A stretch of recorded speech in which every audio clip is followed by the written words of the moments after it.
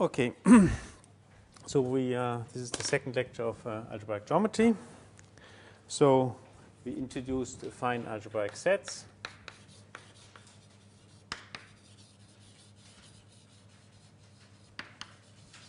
So these are subsets, zero set of S in AK, where S is some set of polynomials, so we will write n in n variables, and z of S just means it's the set of all points P in an such that f of P is equal to 0 for all f in S.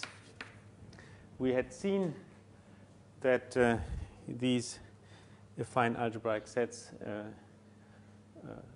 also can be just obtained as zero sets of ideals. So because the zero set of S is equal to the zero set of the ideal generated by S. And we had also introduced the ideal of an affine algebraic set. So if X is a subset, we have the ideal of X, which is just the set of all polynomials f in k x1 to xn, such that f restricted to x is the zero polynomial. And say, if we assume that x is an affine algebraic set,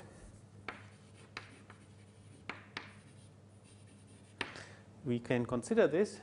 So we have a way how to associate to an ideal its zero set, which is an affine algebraic set, and we have also the possibility of associating to a affine algebraic set an ideal, and this ideal is somehow associated in a natural canonical way to X.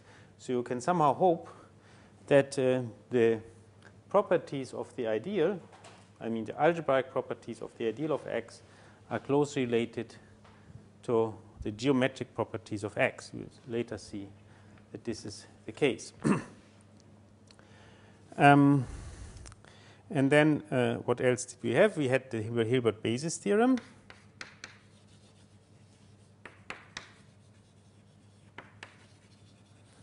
Which I mean we use in the form that we have that k x1 to xn is Noetherian. So that means, in particular, one way of formulating is that every ideal in this ring is finitely generated. And as a corollary, we would get that every affine algebraic set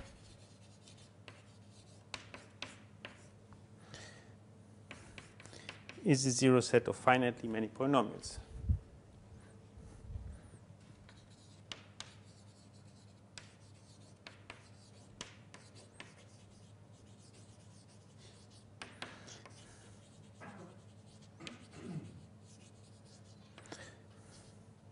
So this is just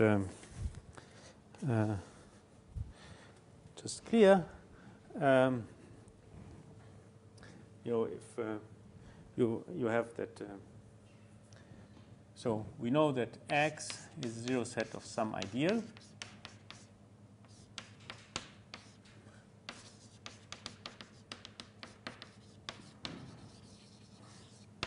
And this ideal is finitely generated because every ideal in kx1 to xn is finitely generated. So we can write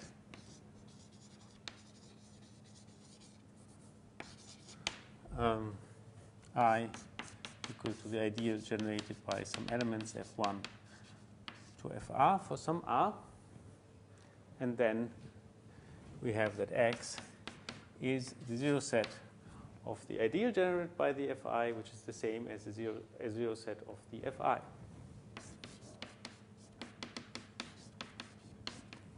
Okay. So in our original definition, we allowed 0 sets of arbitrary sets of polynomials, but in the end, one only needs finitely many, so it somehow feels a bit more comfortable. So now, who's that? Now I want to give an application of a geometric application in some sense of this Hilbert basis theorem. I already hinted at it.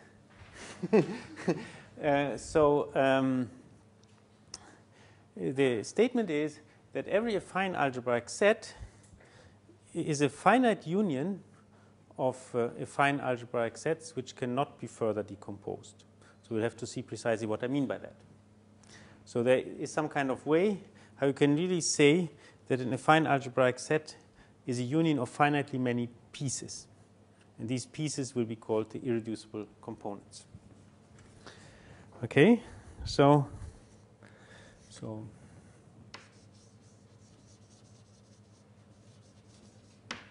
irreducible components.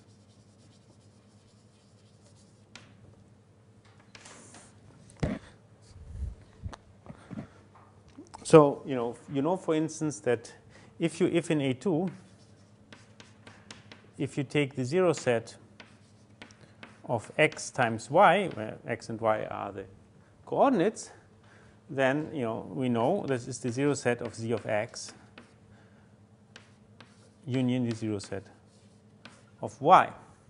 If we look at the real points, then it would look, this one would be the union of two lines, the horizontal and the vertical line.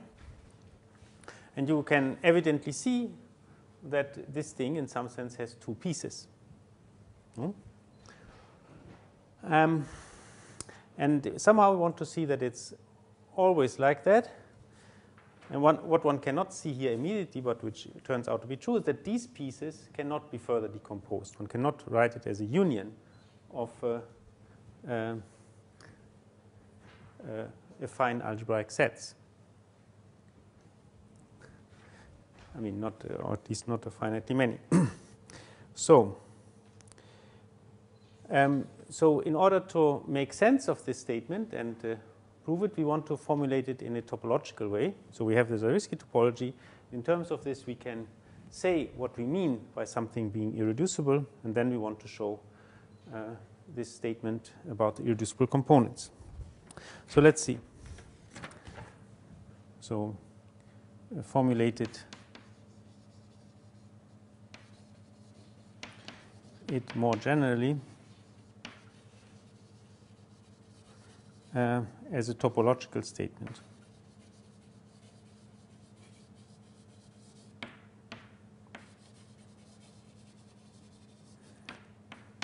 Then later such statements can be applied in slightly larger generality. So we say definition.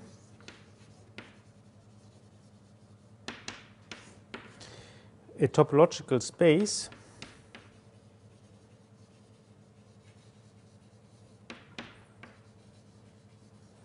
X is called reducible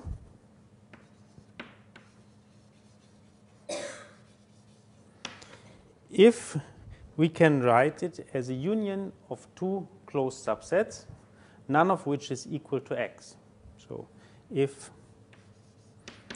X is equal to X1 union X2, where X1 and X2 are closed subsets, and X1 and X2 are strictly contained in X. So to say it, so for instance here, this is evidently the case. This zxy is the union of z of x and z of y, and both of them are closed subsets. And none of them is equal to this union.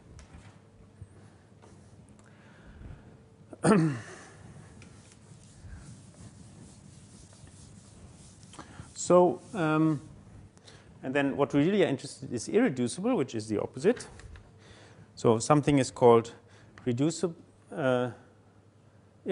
if it's not reducible.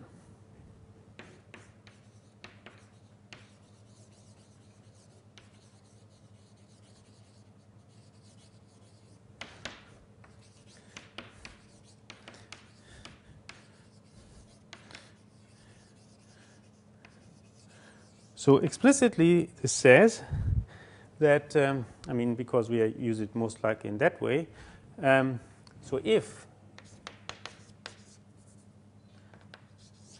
x, so if x is irreducible, if x is the union of x1 union x2 with the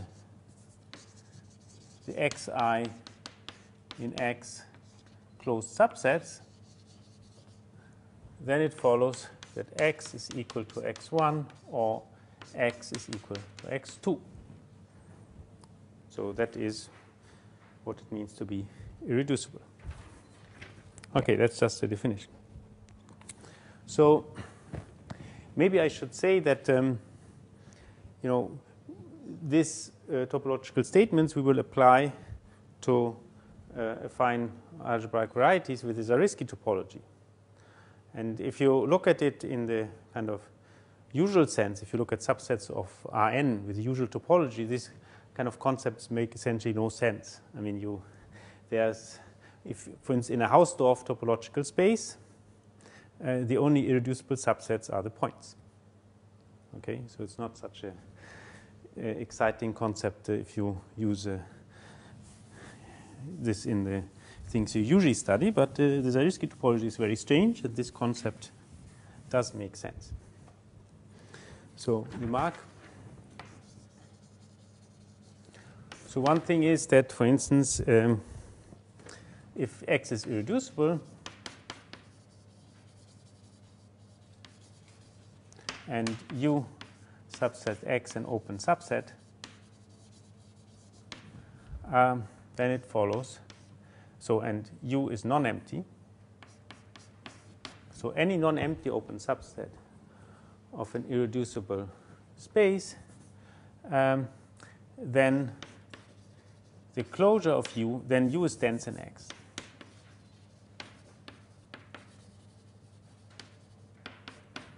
So if you have an irreducible topological space, then any non-empty open subset is dense. And this is easy, because we can certainly write X equal to X minus U, which is a closed subset because U is open, union the closure of U, which is also a closed subset. And as X is irreducible, it follows that X is equal to X minus U, or X is equal to the closure of U. But U was non-empty, so this is obviously not true. This is not true. So it follows that X is equal to the closure of U, and U is dense in X. And in a similar way, you can show, it's an easy exercise. So under these assumptions, so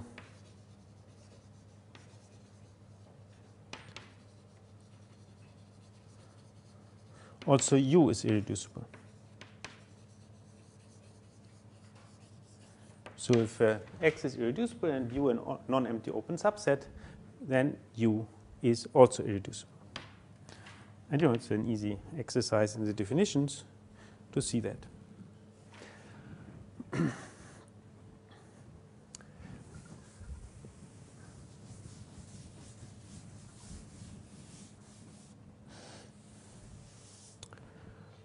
Okay, so now we give some examples in the examples.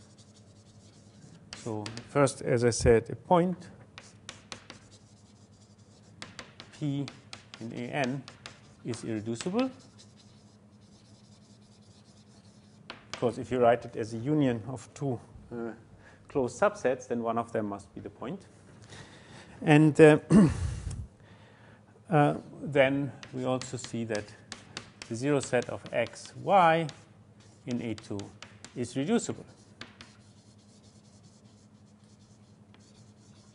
because it's the union of z of x and z of y, and you can easily see that none of these two is equal to x, to the zero set of these two. Take the point whatever 1, 0, it will lie in 1. If you take the point 0, 1, it lies in the other. And so this is reducible. Now we want to show the statement that I made about irreducible components. We want to show that affine algebraic sets can be written as a union of finitely many irreducible affine algebraic sets. Okay, where I call an affine algebraic set irreducible as it's irreducible as a topological space.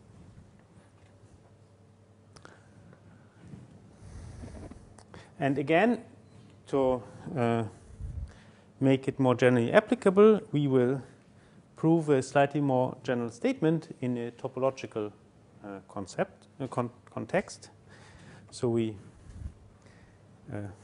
first define something which will be true for affine algebraic sets, and then we prove that the statement about decomposition into irreducible components holds for each such thing that we define. So this is the following statement. Definition: a topological space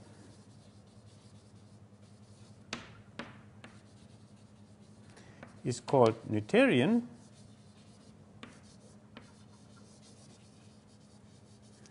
if the following holds. For if every descending chain,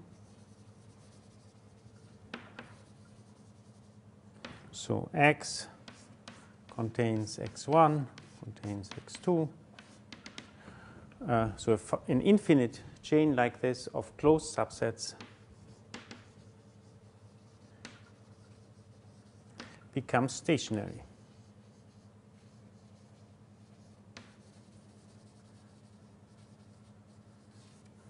So that means from some point onwards, they are all equal.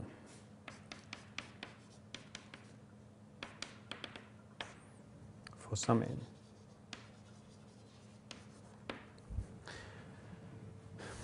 Okay, so this is obviously very similar to the definition of a Noetherian ring. So there we also have some chain condition. But for a Noetherian ring, we had the ascending chain condition. So if you have a chain of ideals where they become larger and larger, then they will become stationary. And here we have it for closed subsets, but they become smaller and smaller. But if you think of it, this should somehow correspond, and we'll see that because if for affine algebraic sets, if we have an inclusion I1 is contained in I2, then the zero set of I2 is contained in I1. We have the inclusion gets reversed, so that an ascending chain will become a descending chain.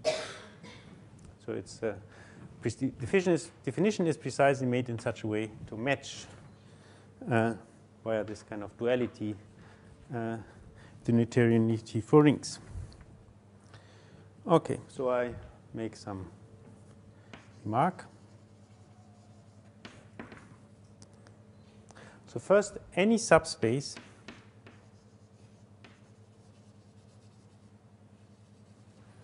of a Noetherian topological space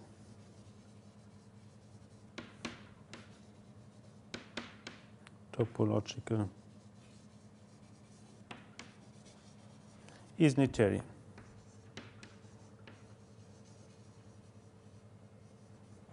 So we have a subspace, we have a topological space we will call the subspace Y of a Noetherian topological space X is Noetherian. So subspace means it's a subset with the induced topology, as usual. So this is almost obvious. Let's see. So assume we have a descending chain. So take a descending chain in Y.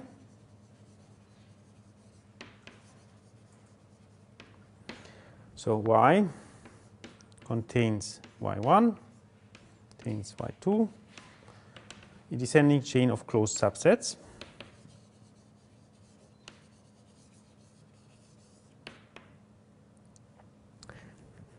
Well, the subspace topology means precisely that I can take these closed subsets as the intersection of Y with closed subsets of X.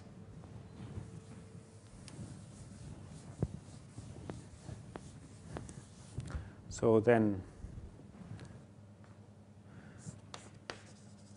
we have that for all I, yi can be written as X intersected xi, where xi in X is a closed subset. So now one could be tempted to say that the xi form a descending chain in X, but this is actually not true. But with a tiny modification, they do. So we put xi prime to be the intersection for all j smaller equal to I. So 1 smaller equal to j smaller equal to the given I. So for all j from 1 to I of the xi. Then it is clear that if I take xi prime intersected y, this is the same as x intersected. It's the same as yi. Because you know that the intersections of the xi with y form a descending chain. So if we if we first intersect them in this way, we get the same intersection with y. And now these xi prime form a descending chain in X. So then X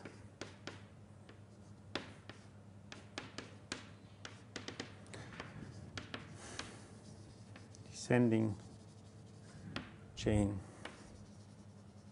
of closed subsets of X, so it becomes stationary.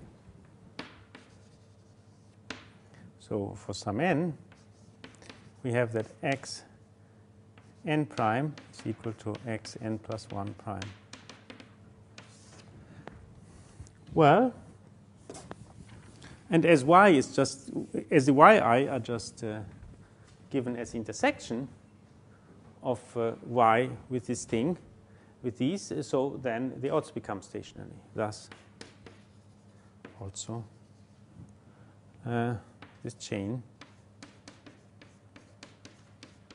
becomes stationary. So these are some very easy observations. So I also need a second statement to now finally come back to our affine algebraic sets. So the claim is that AN is a Noetherian topological space.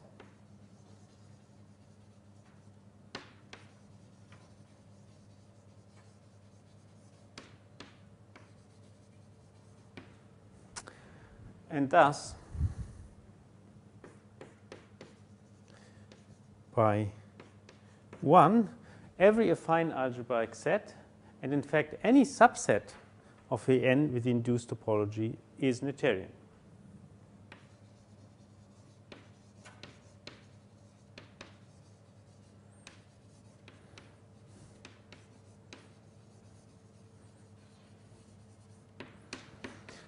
So we only have to prove this statement. The second follows by 1 because we have this statement that any subspace of a Noetherian topological space is Noetherian.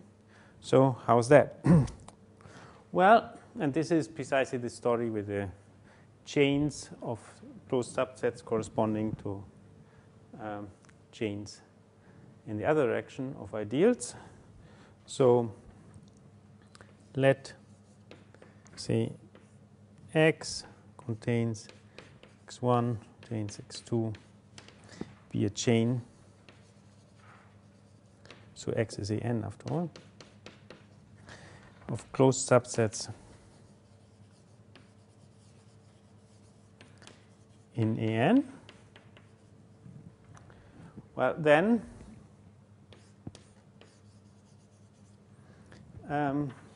I can look at the ideals of these closed subsets. So the ideal of X1 will be contained in the ideal of X2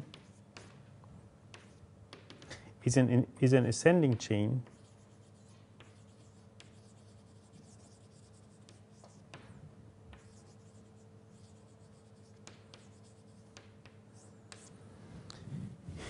of ideals in Kx1 Xn.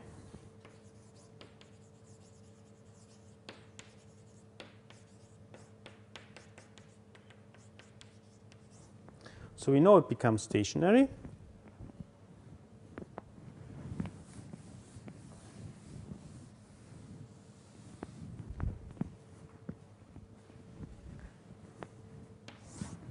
Thus, we have, let's say, it becomes stationary.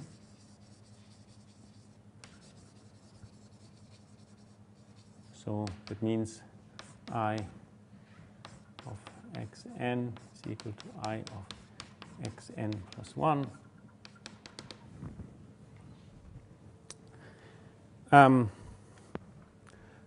But note that we have seen that for an affine algebraic set, the zero set of the ideal is equal to the set itself. So thus also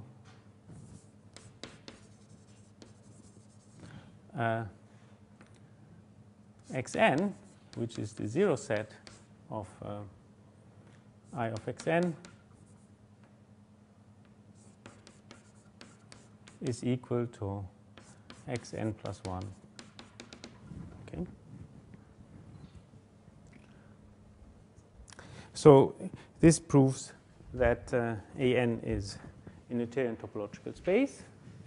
We have a chain, our given chain of ideals of closed subsets becomes stationary. And so whatever we have said about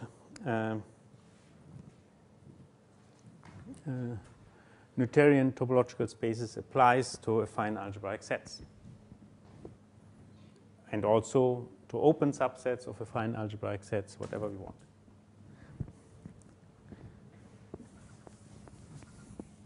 Now we want to make a statement about these irreducible components.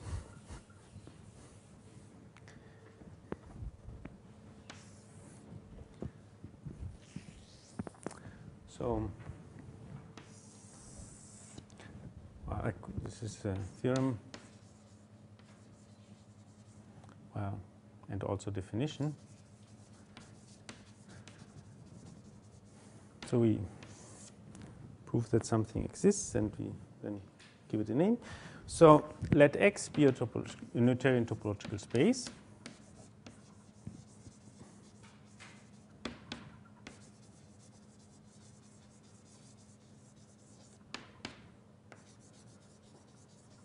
Then there are two statements. First, X is a union of finitely many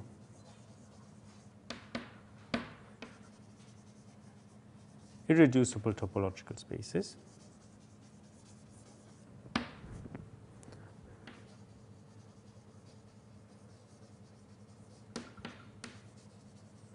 So I can write X is equal to X1 union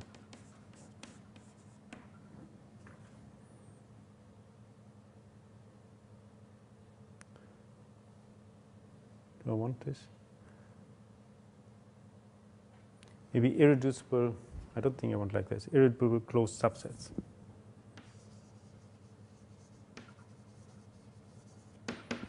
Okay.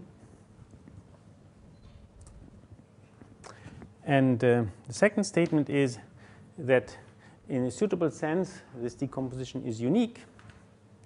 You know, there's some stupid thing you can do. You can always add to this decomposition some closed subset which is contained in one of the xi's. Or you can add as many additional components as you want by just taking something very small which fits into one of them. But if you don't do such a stupid thing, so if you don't allow some of these components to be contained in another one, then this decomposition is unique. So if we require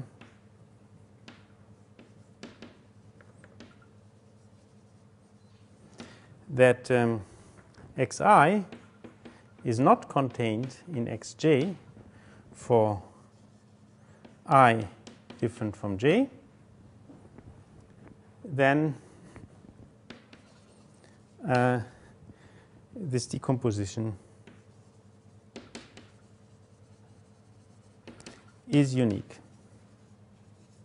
up to reordering.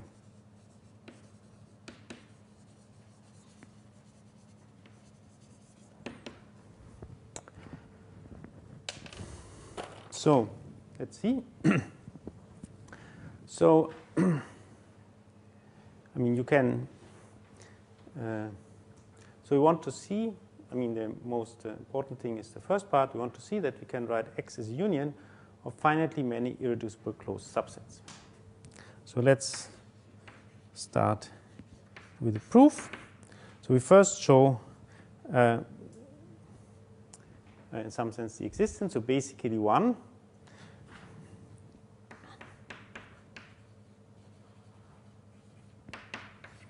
So it's enough. So for the existence of a decomposition like this, also if we want to have this property, it's enough to show the existence of any such decomposition without this property. Let me say it more precisely. So it's enough to show the existence of a decomposition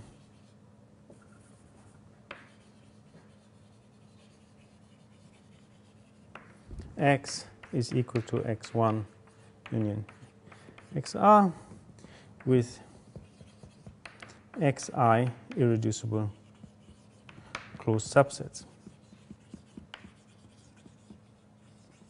So for the existence part of 2, which means there exists such a decomposition where the xi are not contained in the xj, is trivial. If some xi is contained in another xj, we just throw it away. And the union of all the xi's is still x, because after all, the thing we threw away was contained in another one.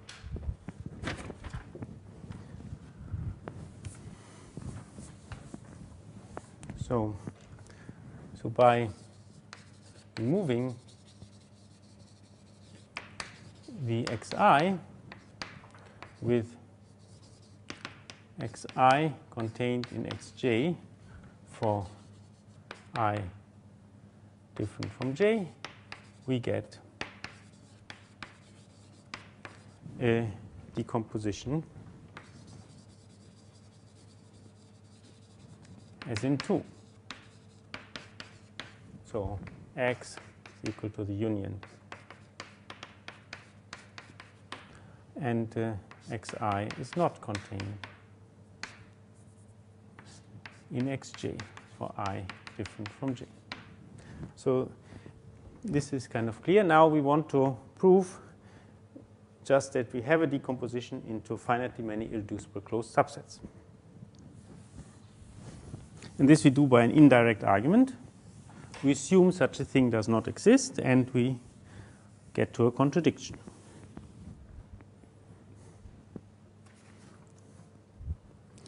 So assume X does not have a decomposition into finitely many irreducible closed subsets.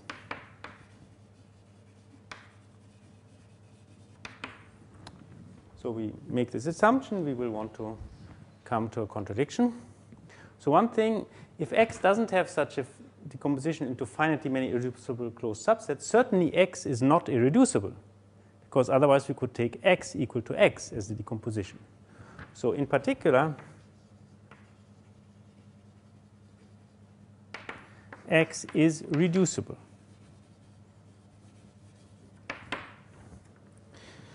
So we can write X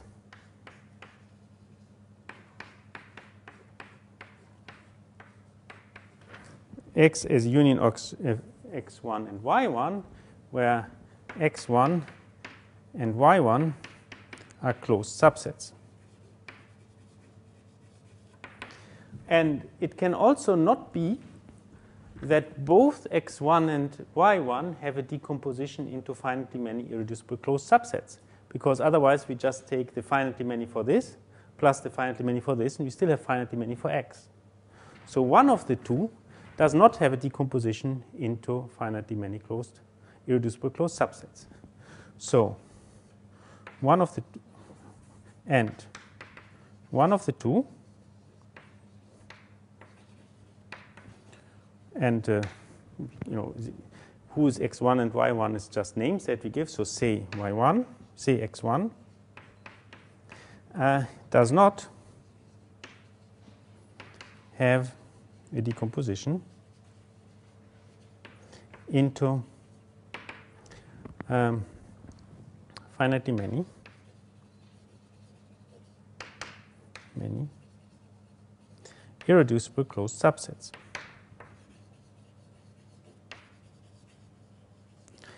But if you look at it now, this is precisely the assumption we made about X. We made that, the only assumption we made about X is that it does not.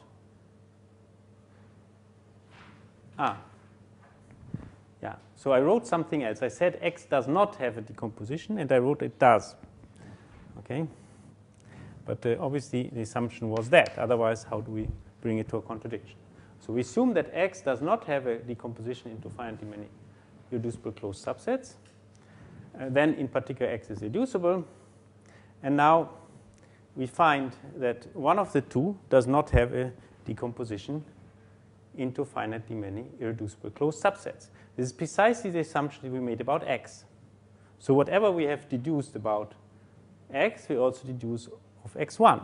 So we can, again, write X1 as a union of two things, one of which does not have a decomposition, and so on. So so we just repeat the argument with, so this is the same assumption, same statement as the assumption about X. So we can repeat the argument.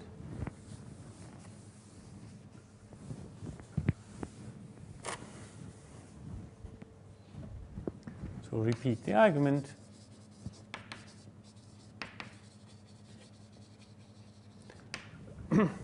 Then we get that x1 can be written as x2 union y2, where x2 does not have a decomposition into finitely many irreducible closed subsets.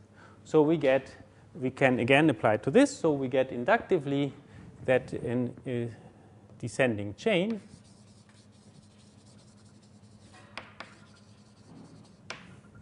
X contains X1, contains X2, and so on. And if you look at it here, so this, I mean, I haven't been careful in writing it. X is the union of X1 and Y1. But, part of the story is it's the union of two such things, none of which is equal to X. We have in particular also that X1 is different from X and Y1 is different from X. Because being reducible means that you can write it as a union of closed subsets, of two closed subsets, none of which is equal to X. And the same applies here. So this means here x1 is not equal to x, x2 is not equal to x1, and so on. So we get a descending chain where at each step it gets strictly smaller. So that means the chain is not stationary.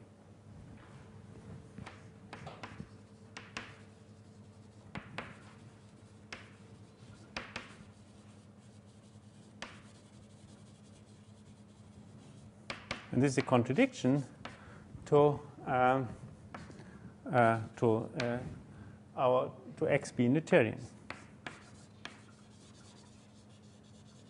So we can conclude that we were wrong in the beginning, and x does indeed have a decomposition into finitely many irreducible closed subsets. So we get statement of 1. Okay. So now the second is some sense. So you see, and that's somehow how one usually proves results using this Noetherianity, that you somehow make such a chain and bring things to contradiction. It always leads to some indirect argument which is very non-constructive. I mean, it actually gives you no idea how you would find these components. It just is an existence result. But this is what this assumption will give you. So let's prove 2. Or rather the uniqueness. So we assume now we have a decomposition into x1 union xr such that no xi is contained in another xj. Now we have seen that we can get that.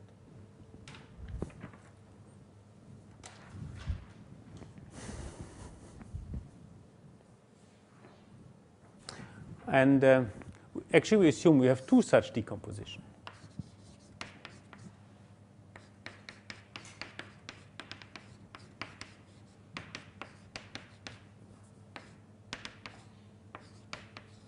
Ys be 2 compositions as in 2.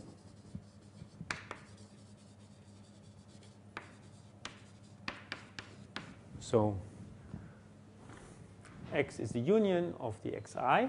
It's also a union of the yj. These are all irreducible closed subsets, and none of the xi is contained in another xj, and none of the yi is contained in another yj. So, and we want to show that these are the same things. R is equal to S, and the yi are a permutation of the xj. So we can certainly write xi is the intersection of xi with x, which is the same as the intersection as the union I equals 1 to s of xi intersected, or I couldn't call it j equals 1 to s, yj. No? Because after all, the union of these is just x, and so this is certainly the case. But now, xi is irreducible, and these are closed subsets.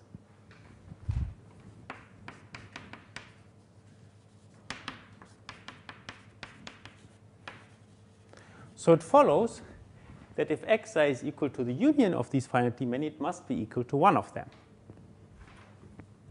It follows that xi is equal to xi intersected yj for some j. But what does that mean? It means that xi is contained in yj.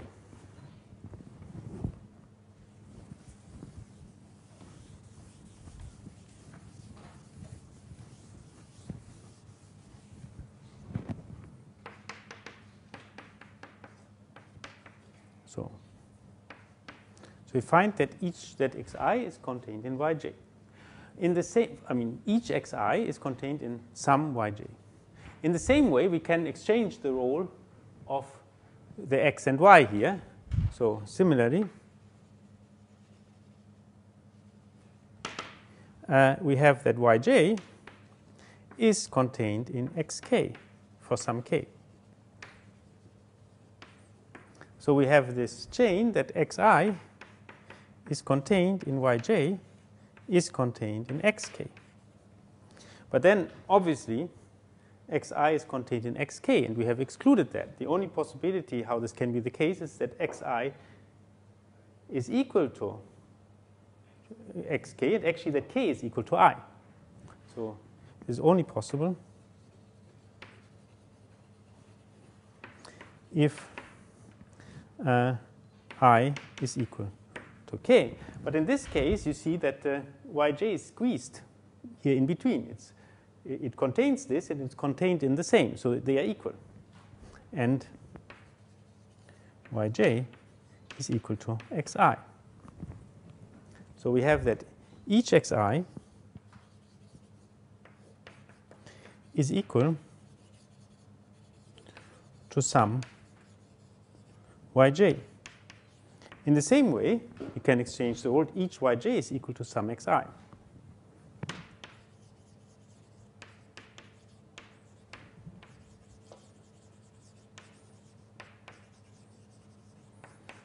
And this just means that the yj's are just a permutation of the xi's. Each of, we have here r different things. We have here s different things. But each of them is equal to one of these, and each of them is equal to one of these. So the number of things is the same, and they are just permutations of each other.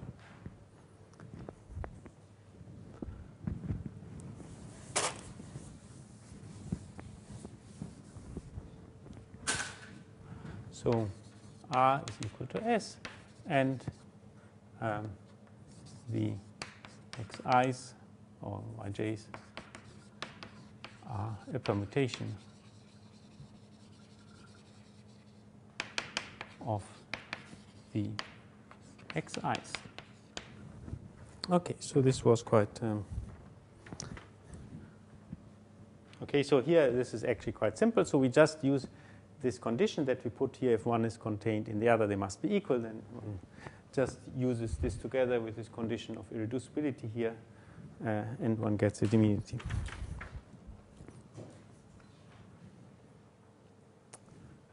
Okay. So we will, the reason why we introduce these irreducible algebraic sets is that it's from some point onwards we will mostly just consider those. So in the future, but not immediately in the future, but most of the time we will mostly consider only irreducible algebraic sets.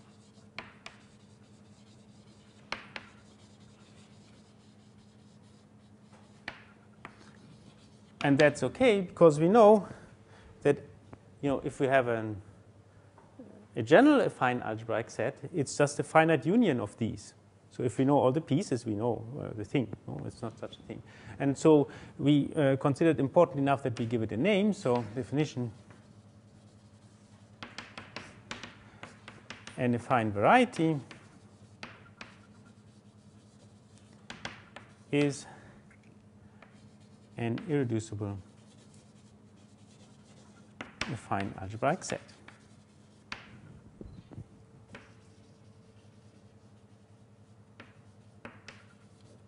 And I might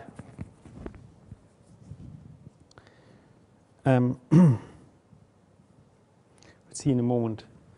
And now one thing I had mentioned when I talked about the ideal of an affine algebraic set, that because the ideal is kind of associated in a canonical way to the affine algebraic set, one should have that the algebraic properties of the ideal should somehow reflect some geometric properties of the affine algebraic set. And the first instance we have here, an affine algebraic set is irreducible if and only if its ideal is a prime ideal. Okay. This is a, say, proposition.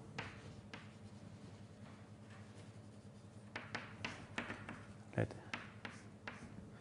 X n be an affine algebraic set.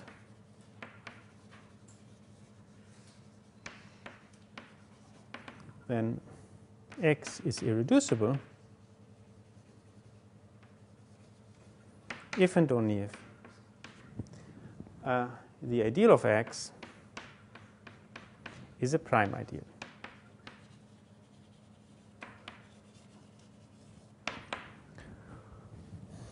Okay, so we have at least we have a kind of somewhat interesting concept in commutative algebra, which is related to this geometric property of being irreducible. And this is actually quite simple if you think of it. So we have these two directions. How would one want to prove that? So we assume, say, X is irreducible, and then we have to show it's a prime ideal. So recall the definition of a prime ideal. So an ideal,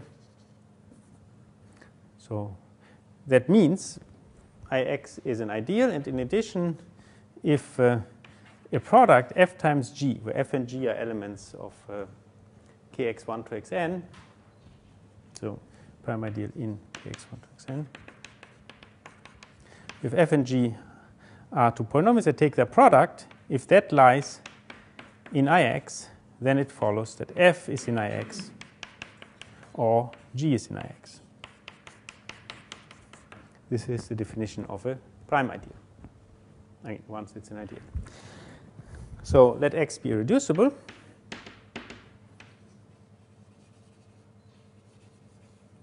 Well, and then we take f and g, some polynomials, such that f times g lies in the ideal of X. So, and then our task is to prove that one of the two already lies in the ideal of X. Well, that's very simple. So the ideal of X is a set of all polynomials which vanish on X. So it means that if I take f times g vanishes on the whole of X, or saying it in a different way, we have that X is contained in the zero set of f times g. No? And so in particular, we can write X to be, in similar fashion as here, to be X intersected the zero set of f. And recall that this is just the zero set of f union the zero set of g. And from this one can already see that these concepts should be related. So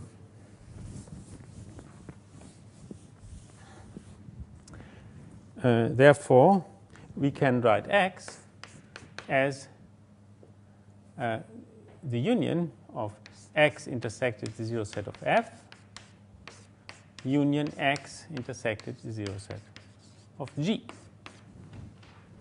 No? Because the union of C of f and G of g contains X. So X is equal to that. So these are two closed subsets of X. So two closed subsets of X, and X is irreducible, so one of them must be equal to X. So it follows X is equal to X intersected Z of F, or X is equal to X intersected Z of G. But what does it mean? If X is equal to X intersected Z of F, it means that X is contained in the zero set of F, which means that F lies in the ideal of X.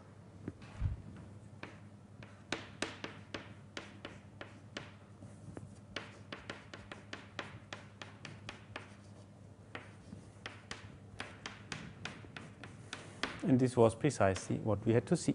So this is the one direction. And now the other direction is not much different, except that we decide to do it indirect. So we assume that x is reducible, so not irreducible, and we have to show that Ix is not a prime ideal. So assume x reducible, show Ix is not a prime ideal.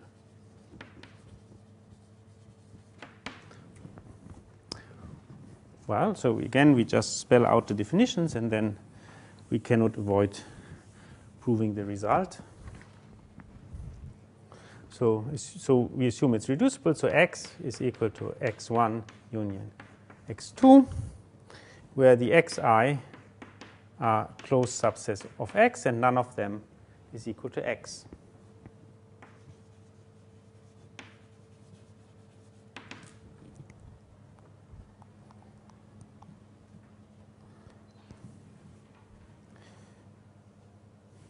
So we have the zero set of the ideal of x1.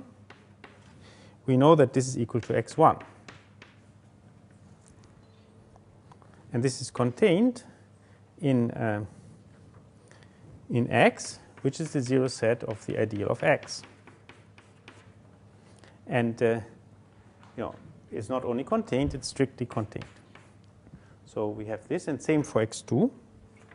So we have that, as we have the strict inclusion like this, we must have the strict inclusion the other way around between the ideals. No, because if the ideals were equal, then their zero sets could not be different. So it follows that I of x1 contains strictly I of x.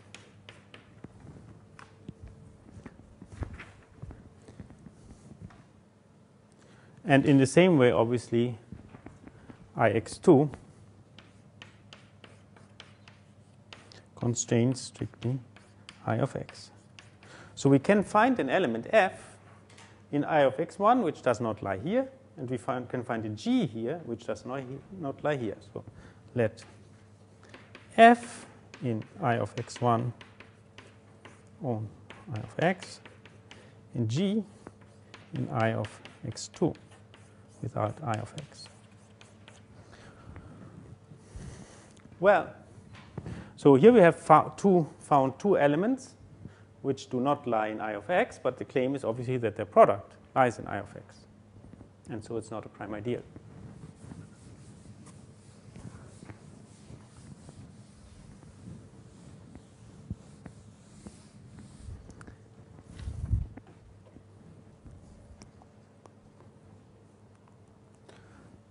So obviously, if I take f times g, so f vanishes on x1, g vanishes on x2. So f times g vanishes on x1 union x2. So z vanishes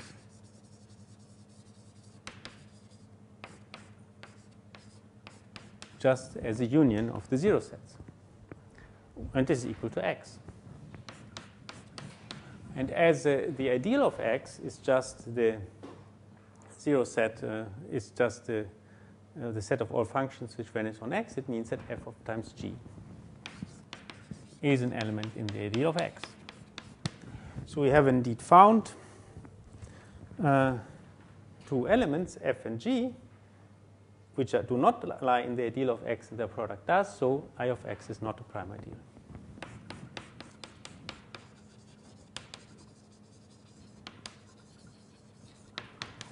Okay, and so this proves this statement. So in the moment, this doesn't help us so very much to decide whether a given fine algebraic set is irreducible. So one thing we can see as an example is that AN is irreducible. That was maybe not so clear before, but now it's clear because we know that AN, what is the ideal of AN? So what are all the polynomials which vanish on the whole of k to the n? I mean, if a polynomial vanishes on the whole of k to the n precisely when it's 0.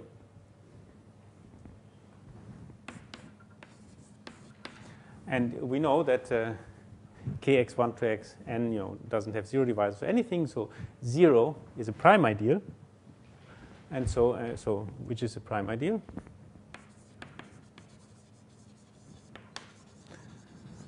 So we see that AN is indeed irreducible.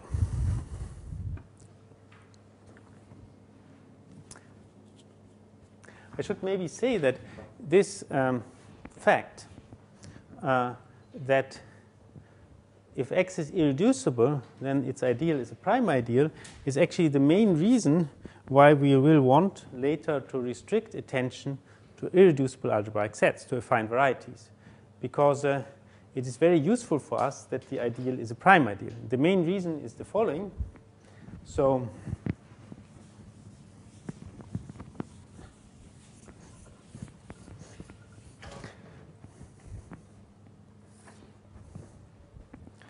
it's a remark. So if X is an affine algebraic set, so we will consider the following.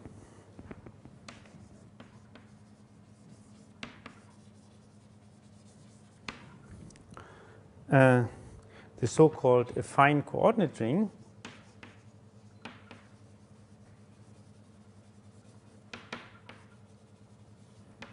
A of X. So I mean, I assume that X is maybe contained in kx1 in AN. So AX will be just defined to be all polynomials divided by the ideal of X. And we will use this ring very much because we can view this as somehow functions on X. And we use this to make maps between such things. So these are somehow our functions on X. And so we will make a lot of use of this. And the point is that if X is irreducible if and only if Ix is a prime ideal, if and only if this Ax is an integral domain.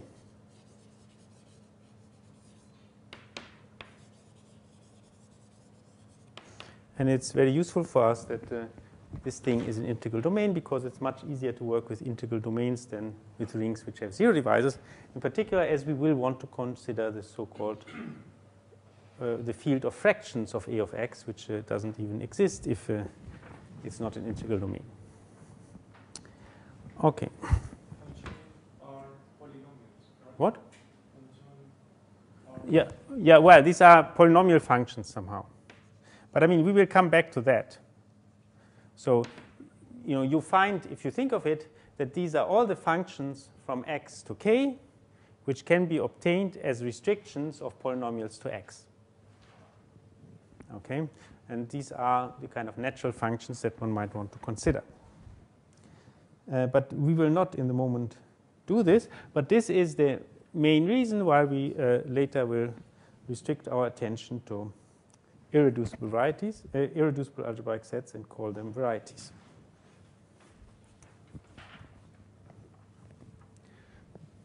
I mean,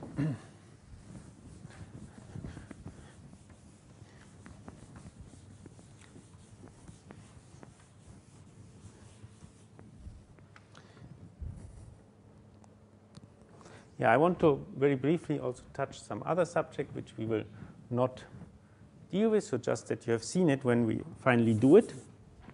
So I want to just say 2 words about dimension. So there's a concept of dimension for affine algebraic sets, and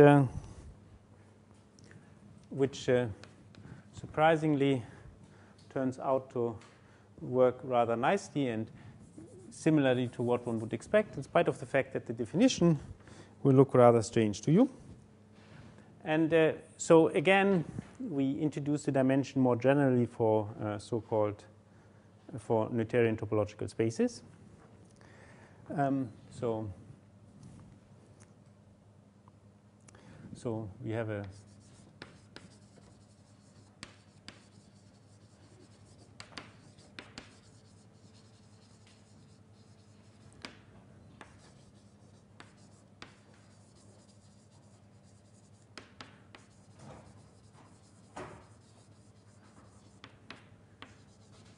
but you think of affine algebraic sets, and the basic idea is very simple. So say if X is irreducible and Y is say be also irreducible, and Y is a closed subset in X, then somehow Y is smaller than X, and we would really feel that Y is given by some closed condition in X. It should really have a smaller dimension. So then we want that the dimension of Y is strictly smaller than the dimension of X. And somehow, if we cannot fit another irreducible closed subset between Y and X, we would want that the difference of the dimension is precisely 1. And this somehow should define the dimension. So, so one can actually turn this into a definition. As I said, we are not going to work with this now. We will introduce it once, and then in the second half of this course, we will actually work with it and show that one actually can prove something about it. But in the moment, we don't have the tools. So let X be a, say, non-empty irreducible topological space.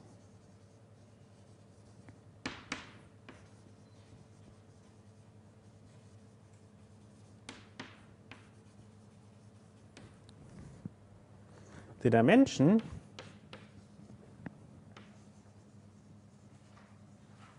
which we call dim X of X is the largest n, so that we have some chain of closed subsets. So is the largest n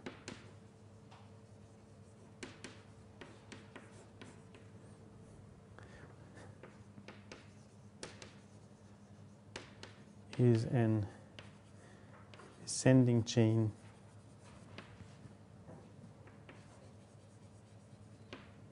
empty set X0 strictly contained in X1, strictly contained in X2, and so on. And finally, we come to Xn, which is equal to X of irreducible closed subsets.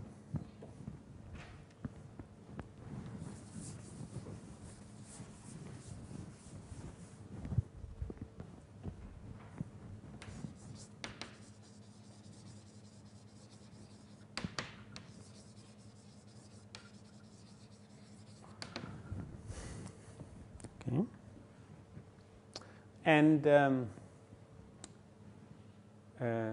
if X is not irreducible, if just an Noetherian space not irreducible, we take the maximum of the dimensions of the irreducible components. So if X is a Noetherian topological space,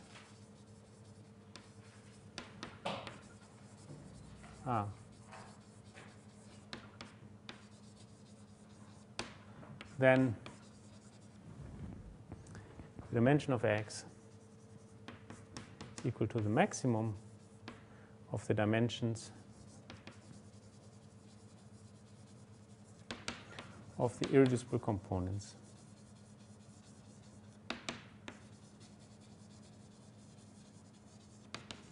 of x.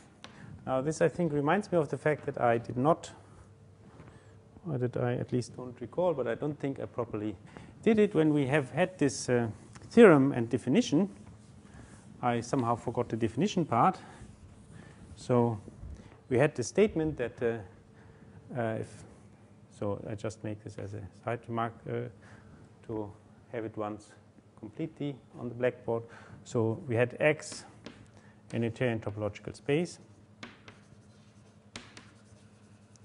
Then we had that X can be written as X1 union XR, finite decomposition with the Xi irreducible closed subsets. And this was unique if we assumed that Xi is not contained in Xj for I different from j. And then under these assumptions, so when we have this thing, this unique decomposition, the Xi are called the irreducible components of X.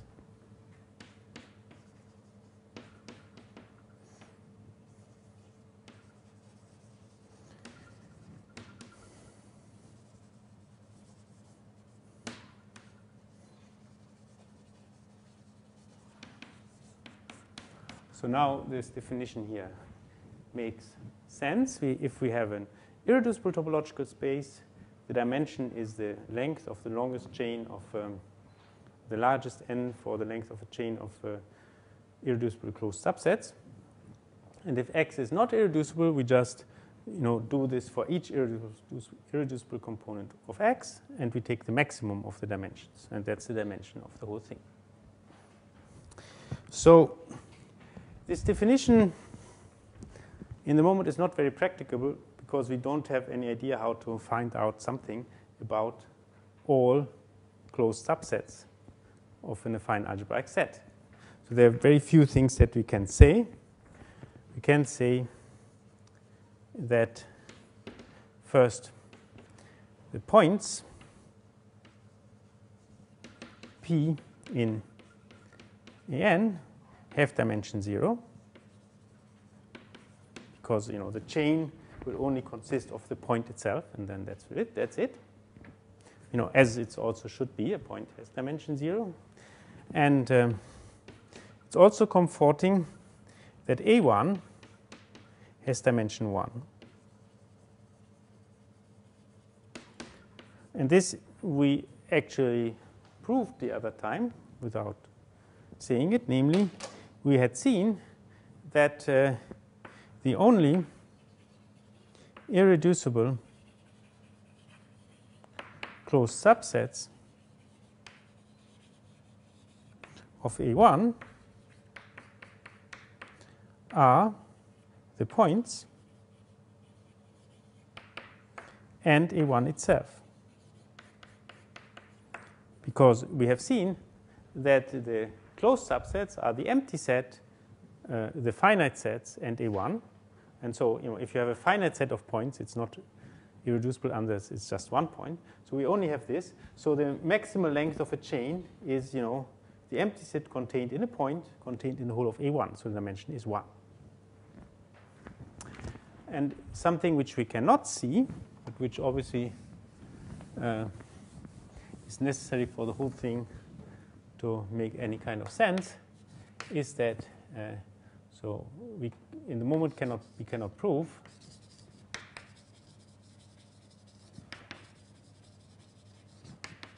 but we will later, but it's true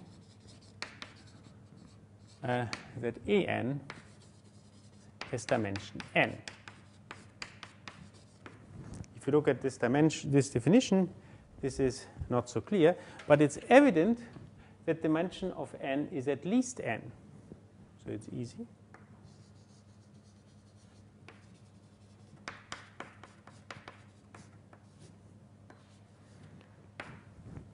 Is bigger or equal to n. I mean, you can, if for instance you are in two-dimensional space, what kind of chain can you take? You can start with a point, then you take a line through the point, and then you take the whole thing. So this is a chain of length 2. You can do the same thing in AN. You take a point, you take a one-dimensional linear subspace, then a two-dimensional linear subspace, and each of these are affine algebraic sets, and they are you can see that they are irreducible. Well, maybe that is not so evident, but well, it is quite evident. But anyway, as we are not proving it, so let me just write it down. So we have because we have an ascending chain.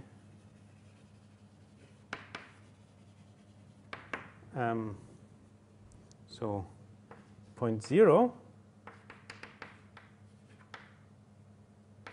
is contained, say, in the 0 set of the variables x2 to xn. And this is contained in, and always strictly, 0 set of x3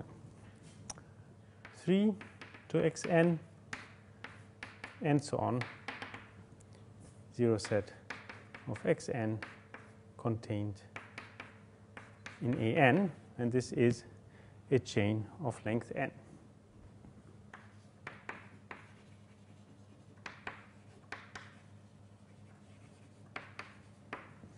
It's not completely evident that these are all irreducible. We will see this soon anyway. But if you believe that for the moment, we have an ascending chain of length n of irreducible closed subsets, and so we get the dimension of AN is at least n. And later we will prove really something about the theory of dimensions. We'll see that there's actually a lot that one can say. But for this, we need to develop quite a few tools. Okay, so now we just go. So this was just some kind of preview for what we want to do. So now we come to another big theorem, which is the Hilbert-Nullstellensatz. So let me, this is another section kind of.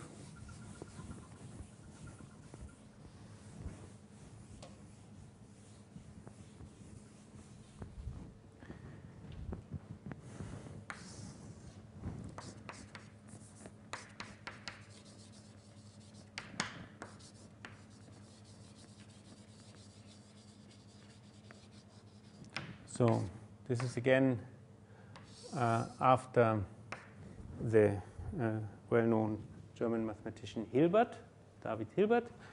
And Nullstellensatz is a German word, which is how everybody calls it, in spite of just because that's how Hilbert called it. And this means theorem of zeros.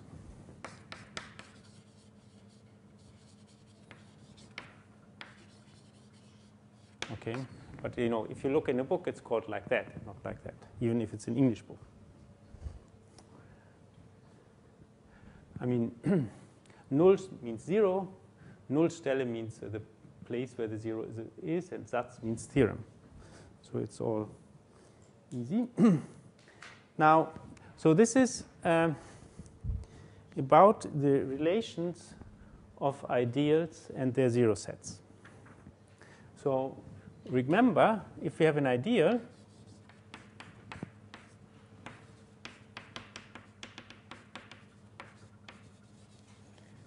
in the polynomial ring, we can associate to it, we have its 0 set, which is an affine algebraic set. On the other hand, if X is an affine algebraic set, we can associate to it the ideal of X which is an ideal.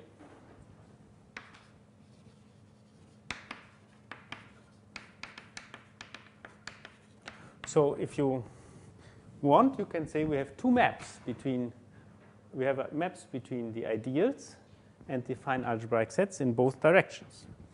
So we have here, say, which way do we want it? A fine algebraic sets in AN. And here we have the ideals in kx1 to xn. And we have two maps. We can associate to an affine algebraic set its ideal. And we have a map in the other direction which associates to an ideal its zero set. Now, in the best of all worlds, you could hope that, for instance, these are inverse bijections, so that we, somehow talking about affine algebraic sets is the same as talking about ideals. Just, you can go backwards and forwards. We have to figure out whether that's true. And it actually turns out to be not quite true. So are these inverse to each other?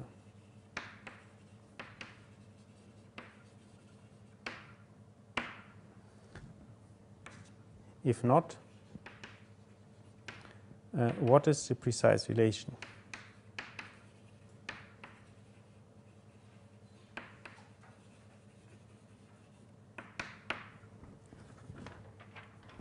So we had already seen, this was an exercise we know, that if we take the zeros, so if X is an affine algebraic set, and we take the zero set of the ideal of X, this is equal to X.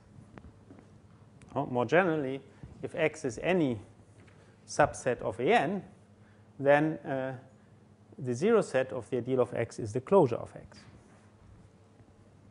So we know at least that if we start from here, we go here, and here we get the identity. But it turns out, we'll see, it's not true that in the other way we get the identity, that the ideal of the zero set of an ideal J, so J ideal, is equal to J.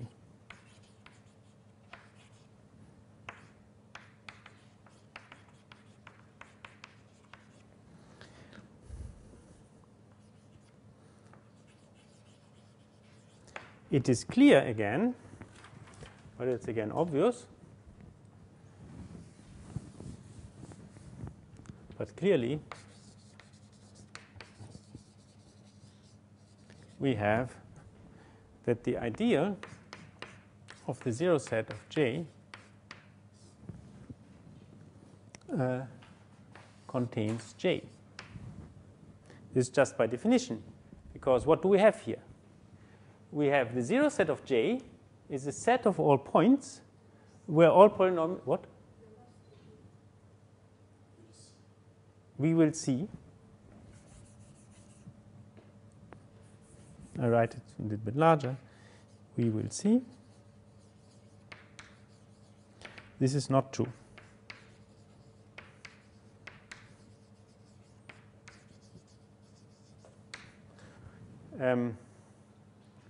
But in one direction it's true. The ideal of the zero set of an ideal is that ideal. And I also, even in the other direction, it's almost, there's some part of it true. If we take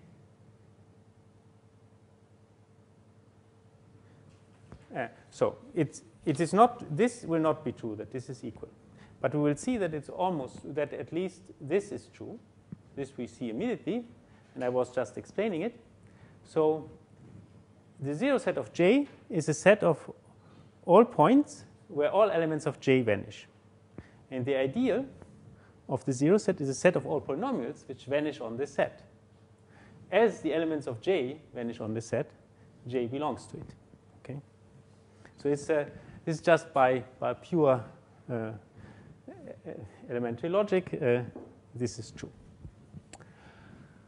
Okay, but as I said, the other inclusion will in general not be true, and the answer will be a little bit more interesting. But first, before one does that, our time is almost up. Let me see.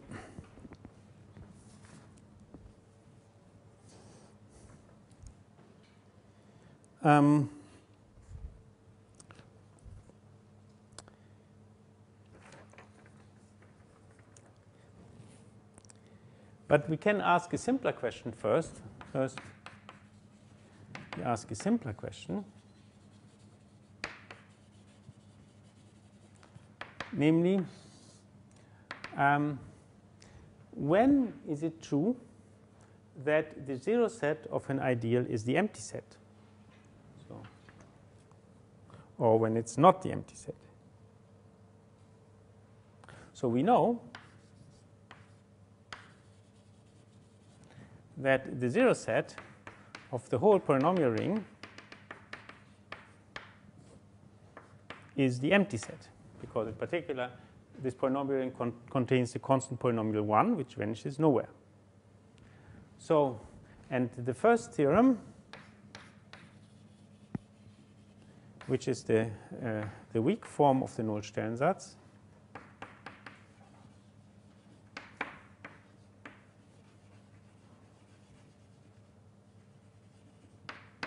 says that this is the only ideal for which the zero set is the empty set. So, so let I be strictly contained in x1, kx1 to xn be a proper ideal. So if I have an ideal which is not equal to the whole of the polynomial ring, then the zero set of I is non-empty.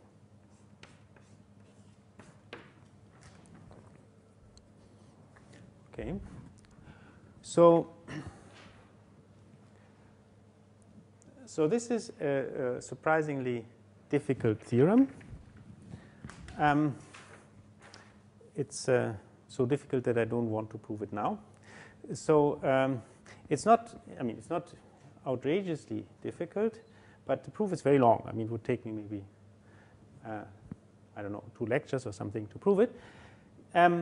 So in the notes, there is actually a proof, but it's in the chapter about dimension.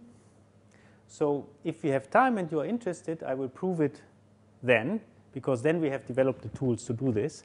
If now we have to do it from scratch, it would take a very long time. So we, for the moment, assume this result, and then we will prove as a consequence the strong form of the Nullstellensatz, which tells you about the precise relation between ideals and their zero sets. And okay, and then we will do next time. Okay, thanks.